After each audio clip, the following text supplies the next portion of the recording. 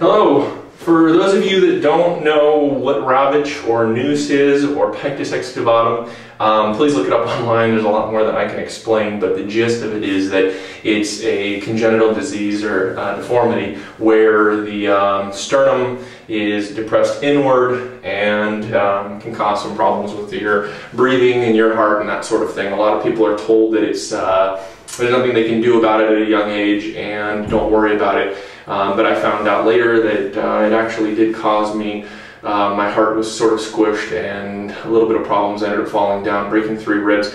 And I've been through the entire process of seeing all of the different surgeons and picking what's best. And a lot of people have asked me why I chose to go with Ravitch over Nuss. So I'm going to describe today a little bit about the differences of Ravitch versus Nuss and my experience with what's going on with Ravitch versus Nuss. First of all, what I'm referring to, the Ravitch versus Nuss, these are 2 procedures that they use to correct Pectus Excavatum. I'm about 1 month out after the surgery of the Ravitch technique. So you can still see the scar here where they did the incision.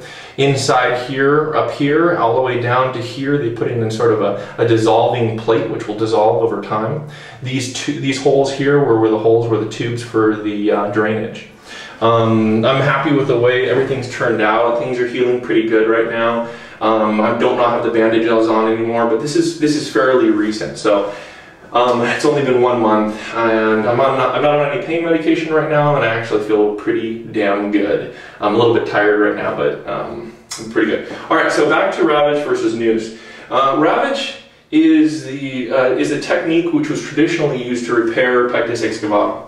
In using Ravitch, they would traditionally cut you open, 1 or 2 incisions, and they would repair your sternum, which is sort of a long rectangular bone that's connected by cartilage to your ribs. Your ribs are in front like this, and your sternum would run down the middle, not touching the ribs, but connected by cartilage. Traditionally, with Pectus Excavatum patients, the sternum is either beveled inward toward their spine, and or the sternum itself sometimes bends itself. Mine did. They actually had to take a wedge out of my sternum and pull it forward, in addition to wrapping it with the heat wrap stuff that kept it in place. Now, I'm fortunate that in today's technology they have dissolving plates and screws, and so I don't have to go back in for another surgery. I only went in for the 1 surgery. So today when I talk to you about Ravitch versus Nuss, I'm going to refer to the modified or updated Ravitch procedure, and then I'm going to refer to the newest technology with the Nuss procedure. Move this up a little bit so you can see a little better. All right, so Ravitch versus Nuss. Everybody's been asking me why I chose Ravitch, and I went over a lot of questions, and I really did a lot of research into this. And here's some of the reasons why. I broke it down into 10 main categories with significance to each of the things that are going to come into play with you if you're looking at getting the surgery done, whether you're symptomatic or not, if you're just having this done for cosmetic reasons and so forth. So I'm going to break it down. Number 1 is time.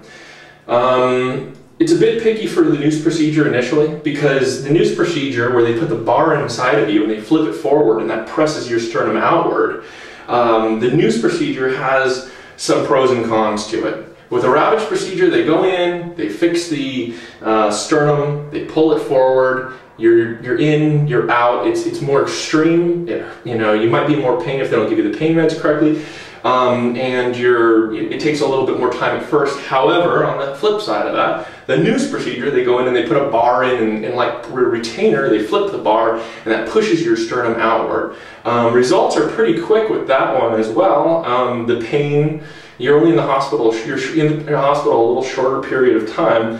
However, you're going to be going back for many years. Like with braces, with the Nuss technique, your teeth might not stay in place. Your sternum might not either. It might go back in. I had a close friend of mine who had the Nuss procedure done, and his did. It went back in only on 1 side, and he had to have that re-repaired. Took him another couple of years to have another bar put back in and have it all repaired, and he's concerned that it might be going back as well. So my personal experience was that I did not want to have the bar. I saw how many years of pain he was in and a lot of the things that he went through. I preferred to have it done one time and finish. So as far as time goes, a little bit more time in the hospital for the Nuss procedure than a little more initial time in the hospital for the Ravitch procedure, the one that I had done.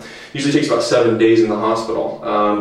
It's an extensive procedure to actually go in and cut and replace the cartilage and get a plate put over it. So it is more extensive, but as far as time goes, there's not a lot of difference except for the fact that you're going to be putting a lot more time going in for checkups and another surgery down the road with the Nuss procedure. So as far as time goes, I liked the Ravitch procedure much more.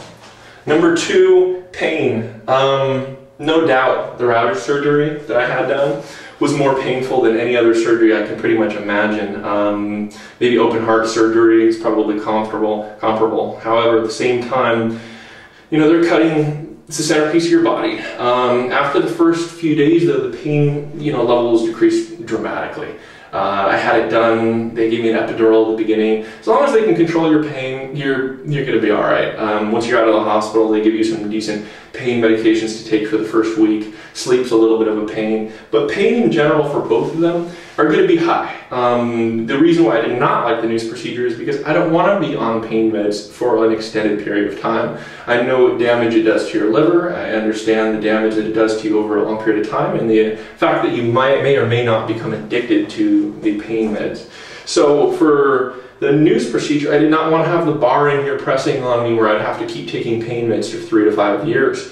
With the Ravitch technique, it's been a month now, and aside from the pain at night from time to time when I have to take the pain meds, during the day, most of the time when I'm moving around, I have full flexibility and motions up and down in all different directions with no problem. There's no bar on the side, there's nothing pressing. This is me, and the plate itself that's inside of me is slowly dissolving over time. So aside from that dissolving, I'm definitely happier with the pain from the Ravitch technique. Reliability is my third one. I was talking about reliability, and again, I referred to this earlier. I had a friend that had the Nuss procedure, and in his procedure, the Pectus Excavatum on the right side dipped back into his chest. Literally, after they removed the bar, his body just went back to the way it was, which isn't surprising. Your bodies have a natural tendency to want to be that way.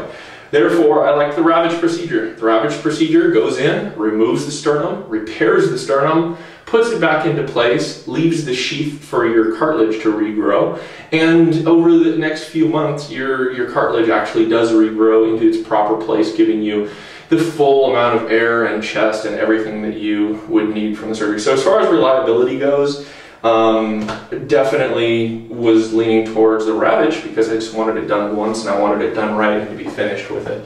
As far as looks, a lot of people have different opinions about the looks of the surgery themselves. For me, I'm very happy with the way that this technique looks. I'm not back in shape yet. I haven't been back to the gym working out. I don't have the pecs yet or anything that I want back on my chest, nor do I have the six-pack. But there is one great thing about it as far as the looks go. A lot of you will notice the sort of pot belly effect that Pectus Excavatum has. You have this dent in the middle and you have this pot belly below it. As soon as you get the procedure done, you notice immediately the pot belly disappears. Your organs and your stuff go back up into the place where they're supposed to be. Your stomach wall is flat again, and a lot of people have told me it's so frustrating having a pot belly and you don't even have any fat on it. It's just your organs being pushed out. For me, I actually got a stomach wall hernia for a while as well. My organs were just being pressed down and I ended up having a hernia that I still have yet to get repaired. It's just a little hernia, but it's still there. I did not want to get it repaired until I had the Pectus Excavatum surgery because I didn't want to go back in and have it re-repaired every time the pressure was too great. So as far as